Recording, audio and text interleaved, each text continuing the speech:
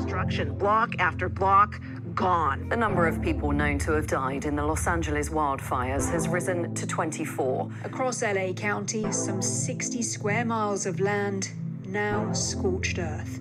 Firefighters have gained ground against the two largest blazes, the Palisades and Eaton fires, but the devastation left behind is staggering.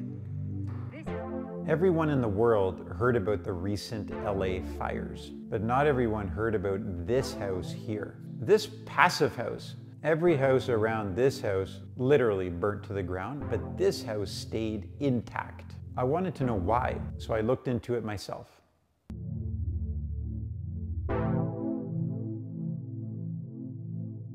Recently, I met a family from Altadena, California that lost their house in this tragic fire. They told me their house wasn't even in the immediate fire zone, but embers, flying embers traveling from miles away is what ultimately decimated this community. When you look at the pictures, it's incredible. The whole community, suburbs, completely decimated. Homes burnt to the ground without the fire ever directly reaching them.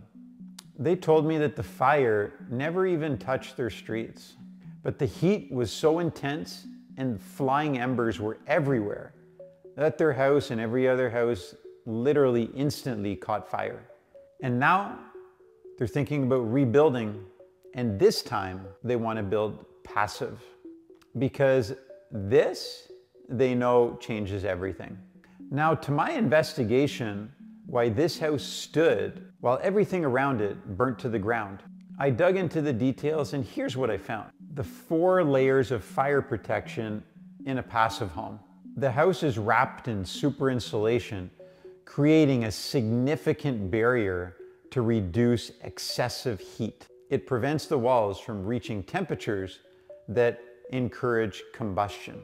Number 2, airtight envelope. Most homes let air leak through their tiny cracks, which is perfect for embers to enter in the home, start a fire, but this house, there's no gaps, there's no cracks, no leaks essentially. Number 3, glazing envelope.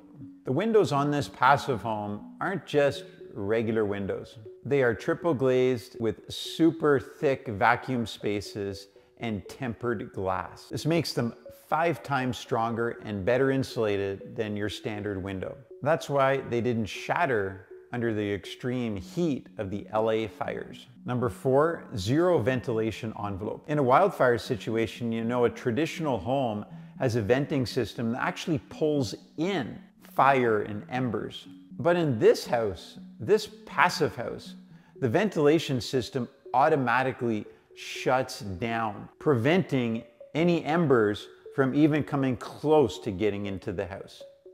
So why didn't this house burn down?